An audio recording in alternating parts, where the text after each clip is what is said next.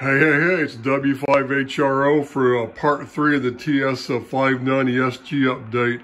I bought the little SDRplay receiver to hook up to the Kenwood here, and look, I have the pan adapter. Cool, man. I guess I'm gonna have to build some kind of a wood. I'm gonna buy some wood probably at Home Depot in a weekend or two. And I'm gonna build like a little hutch to fit here in the middle between the scope here and the RME 6900. I'm probably going to take the RME 6900 speaker out of here for now because it's kind of in the way. I'm going to build a little hutch so I can put all this stuff, then I can put the monitor on top. But I just got a little wireless keyboard, and I'm going to buy a little wireless mouse to get rid of all the cables. But it's working. And what you have to do is you install the SDRplay software, the SDR, I think it's called Uno software. And you've got to also install Omni-Rig. It's another download, and you install that and you can control the radio. And I can take my mouse and click on any place there on the display, on the spectrum analyzer part of it, and it'll change, the radio tracks with it, so it's pretty cool. It's kind of dark in here. I don't know if you can see this or not, but there's the, there's a little SDR receiver right there. And what I did was I bought a cable on Amazon that comes out of your DRV jack on the back of the Kenwood, on the back of the SG, and you switch it to antenna out mode. And I bought a little 50 ohm 3 dB pad just to kind of help protect it. And I took it off, plugged it in. I don't see any difference in that change in the level on the pan adapter display, so it works pretty good. But that's it.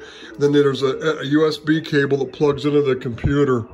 Sorry for it being so dark in here. But there's the little square PC I bought with Windows 10 Pro pre-installed. So it's working pretty good. I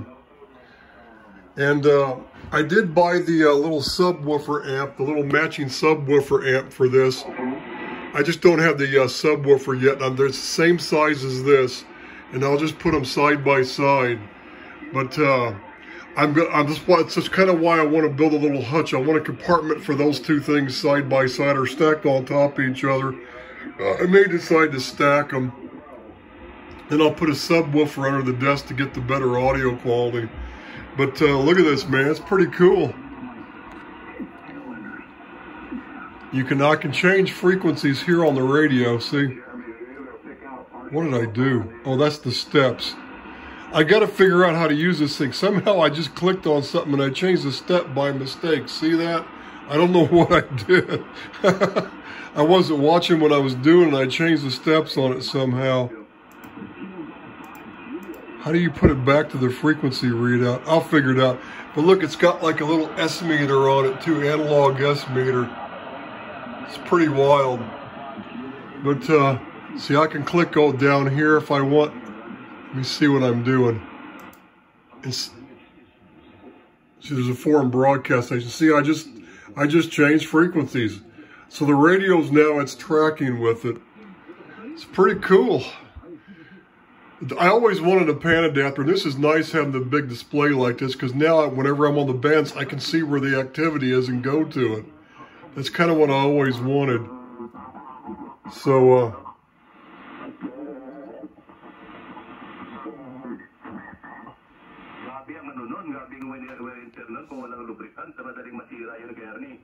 yeah.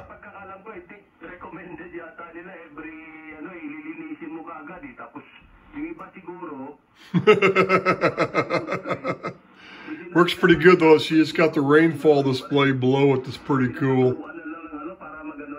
It's pretty wild. And see, there's a dBm meter here too. See that? 10/9. This thing's wild. This thing has tons of features. I mean, literally tons of features. But what you have to do on the Kenwood is you use a DRV jack on the output to the antenna input of that SDR receiver, and you switch it to antenna mode. You get the little star here on the display. And I think I can parallel. How do I get back to the desktop? I need to put an icon here so I can get stuff over the top of this.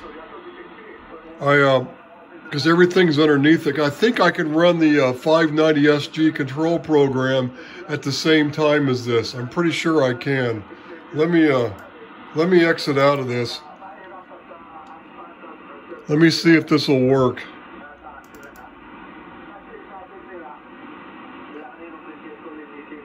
Did I click on it? Because I'm looking at the I'm looking at through my phone here. There we go.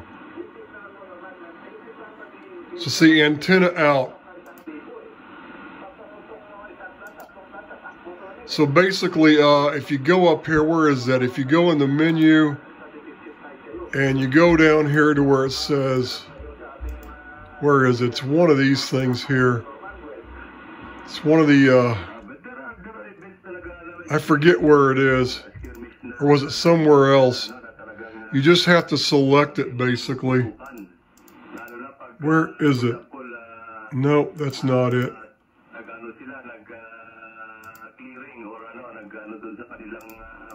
That's not the one. I forget where it is. But there's a menu that comes up. I did it the other day.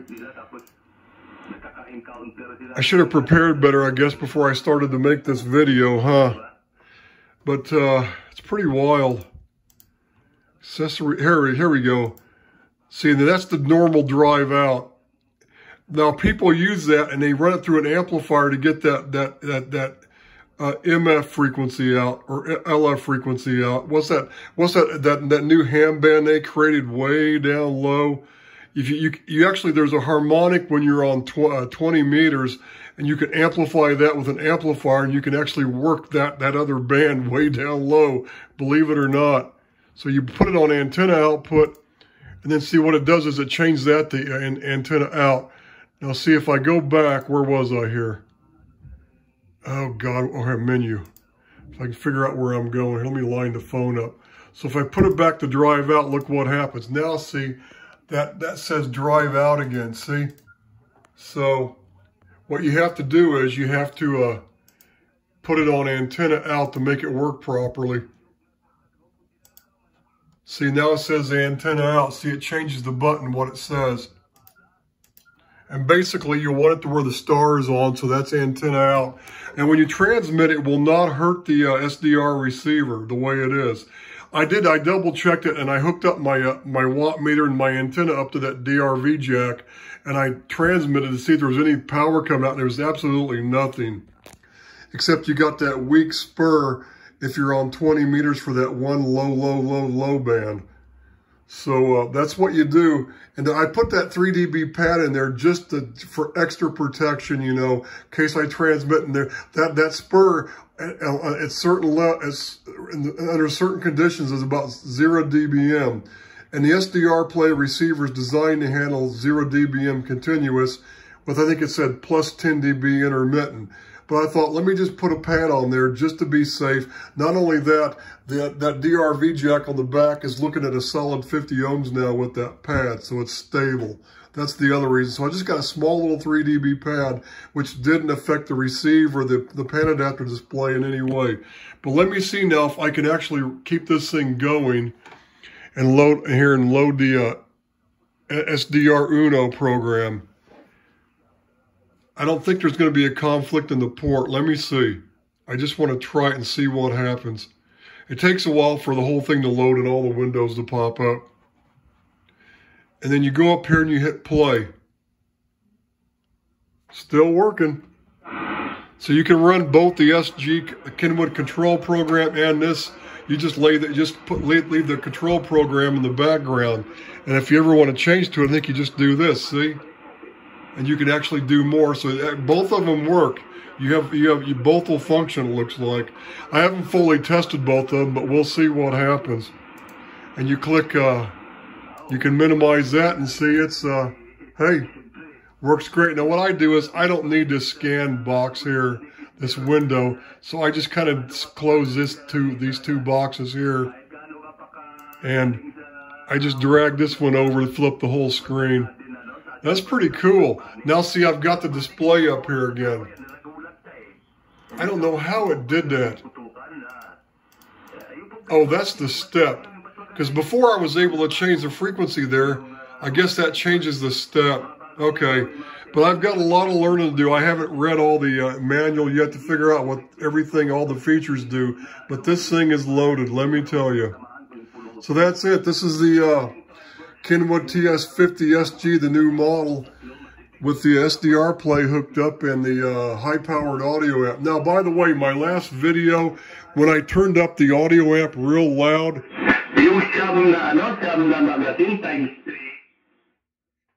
now you probably noticed it's going to take a while for my voice to come back. What it did was, when I did it the last time, and like just now, it overloaded my phone, and my phone went into hard limited mode, you know, through the microphone on the phone. So you see how it's taking a while for my audio to come back up all the way? So it didn't sound as loud. If you were here in the shack, if you were here live with me, that thing about kills your eardrums. That's a little 100-watt mono amp. I kid you not. It has that new TI chip in it. That little box puts out 100 watts, and I'm not kidding.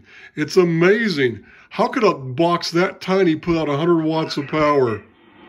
I could put a stereo speaker down here on the floor and it would drive it full blast. I'm not kidding. So these little things on Amazon, this noob sound or knob sound, they sound great. When I get the subwoofer, it's going to sound better. They come, there's the little mini PC box I bought on Amazon. Let me see, which one is it? Is it this one or is it this one? I'm trying to figure out which box the little amp is in. I haven't. It's this one, it's heavy. Let me show you here. It's, let me see. See, there it is. There's the subwoofer model right there. It just says it's got a different model number, but it's the same size. See, NS03G sub for the subwoofer. So you just have to get a passive subwoofer, not an active subwoofer, because you can't drive this into an amplified subwoofer. You want a passive subwoofer. So I'll get the subwoofer here soon, and I'll stick it down on the floor, and I'm going to have wonderful audio quality coming out of this 590 SG. And don't get me wrong, I wanted a modern receiver, and I want to try to make it sound like a tube receiver as much as possible with the loud powered audio and the good sound. That should do it. Plus I have this now. But this is always going to be my main transmitter here, of course. But I'll use this for AM, and I'll use this on SSB. I doubt if I'll ever use this on AM. Now, I might use it on the higher bands until I eventually get the, like I said, I need to change this out to a vacuum variable cap. And when I do that, I can get this working up to 17 meters, because this exciter will go to 17 easy. I just need to, I can't tune the RF amp. It's too touchy with this big air variable cap with those huge plates. I got to change it out to a vacuum variable. When I do that, then I can make this thing work all the way up to 17, and this is what I'll be using. But this here will be my SSB station, and maybe above 7. You know, for now, I'll use it like on 20 and 17, maybe in 10 on AM, until I get this thing fully finished. So that's it for now. This is W5HRO 73s.